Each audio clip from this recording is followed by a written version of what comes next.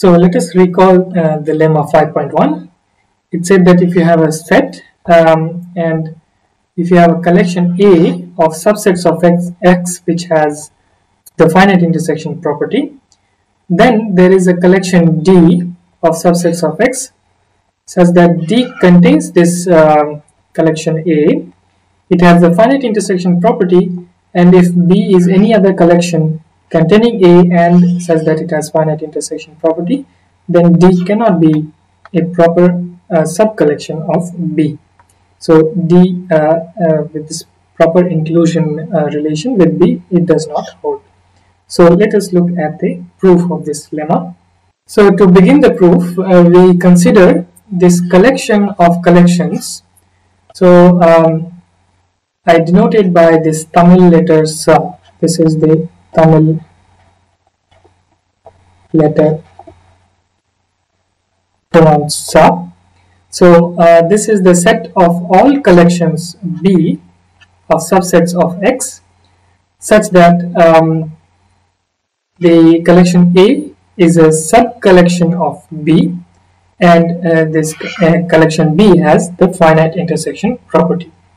And we want to show that this collection of collections has the maximal element with respect to the proper inclusion.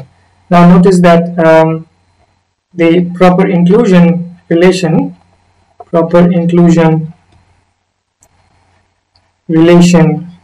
among collections gives a strict partial order on the collection of collections on Sa. So we just have to show that this Sa has a maximal element with respect to proper inclusion, and the idea is to use Zorn's lemma, which, if you remember, stated that if you have a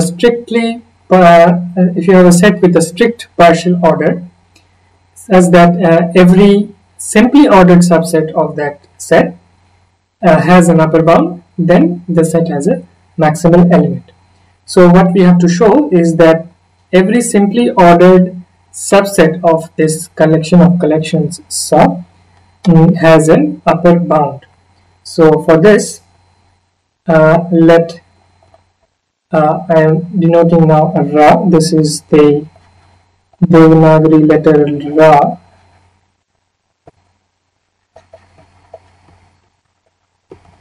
So this set is this is an element. First of all, this is an element of this, not an element, rather a subset of this collection of collections Sa, and this is a simply ordered.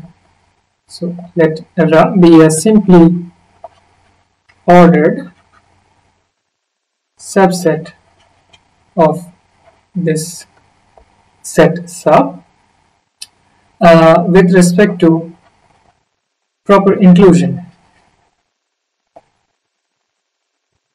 meaning that if two collections B1 and B2 belong to Ra, then either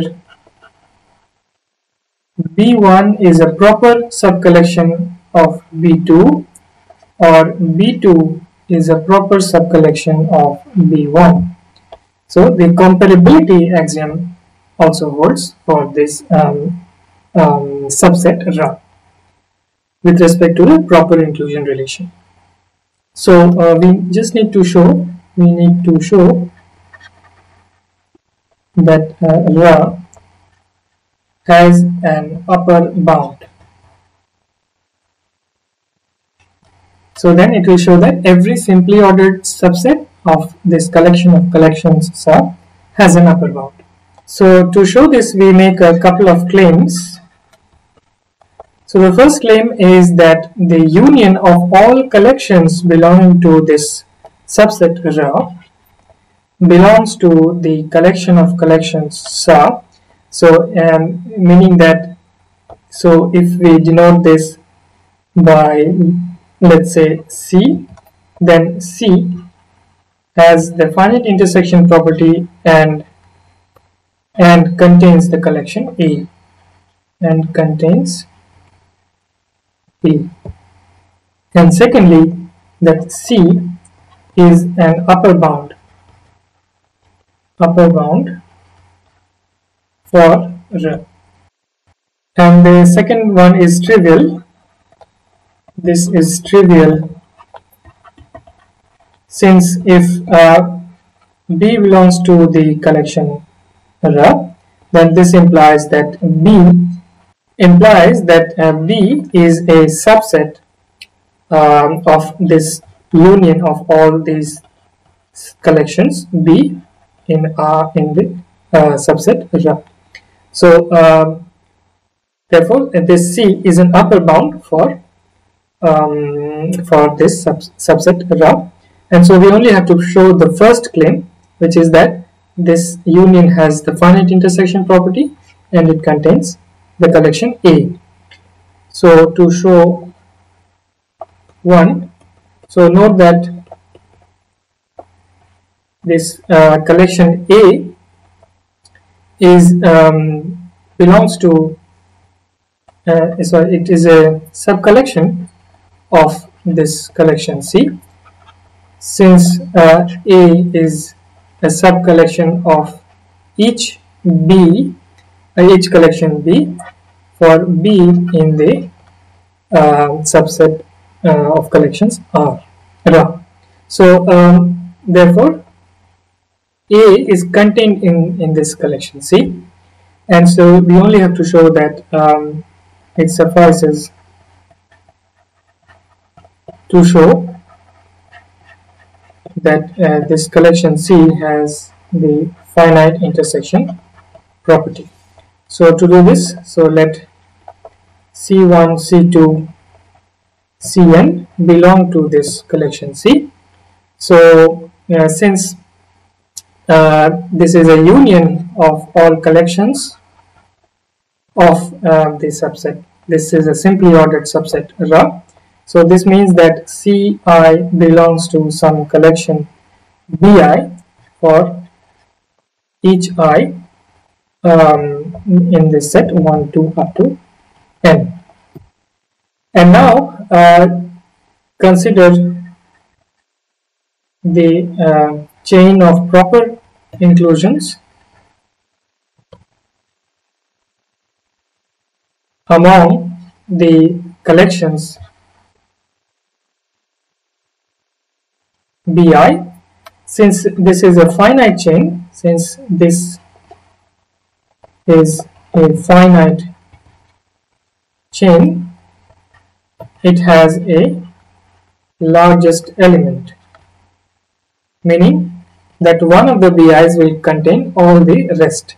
So say Bk.